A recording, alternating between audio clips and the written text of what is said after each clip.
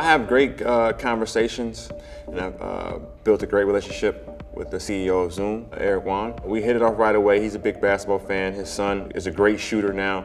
Eric really appreciated my value and what I brought to the Warriors team, being at the company's based in San Francisco. So he said, you know, you're the type of person that I like to have in my company. People who value their role, whether it be a big or small role. You understand the greater good of the team, so you might sacrifice here, but you also understand that, you know, your sacrifice is the reason why we win the championship. So he has a very special place in his heart for all his employees and trying to help them grow, not just in a role, but as people. So you're building a community within your company, and in turn, a big impact globally. And we've seen how the company's had the successes had over the pandemic, and how it's become a verb, and with other aspirations in terms of how the company's going to grow.